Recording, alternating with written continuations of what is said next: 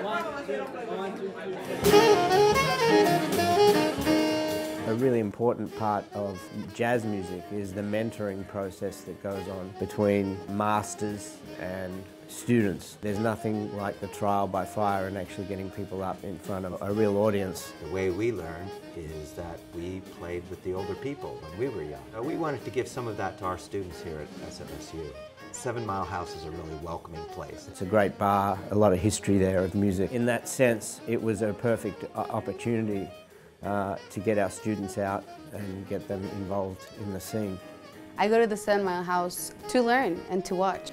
I feel like it's a really good learning experience. Not only do you get to meet other people who have been there and are doing it and are more than willing to help you, you get an opportunity to sit in with musicians that are already good at their craft. When I go, it's a social aspect because, you know, all my friends from SF State are there, plus my teachers and things like that. It's a chance to see them outside of the, here I am, I'm Andrew Spate, and, you know, I'm here to run this class, and it's more like, hey man, how you doing?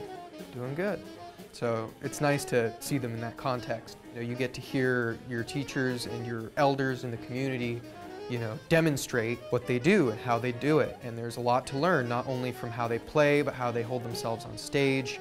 You know, there are a lot of like little coded things into how they communicate with each other outside of just the straight musical aspect of it. I'll often see them with a notebook taking notes on what else is going on when they're not up there on the stage. The routines and the protocols, really, of playing this music of jazz. There's no risk here. We try to make a supportive environment for everybody.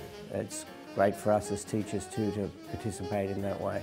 I believe it's an essential part of a complete education in music. It's an entertaining and very thorough immersion in the jazz tradition. You get better at improvising by improvising and by listening to other people improvise. The audiences, they can sense that development and very much like the interplay between masters and students.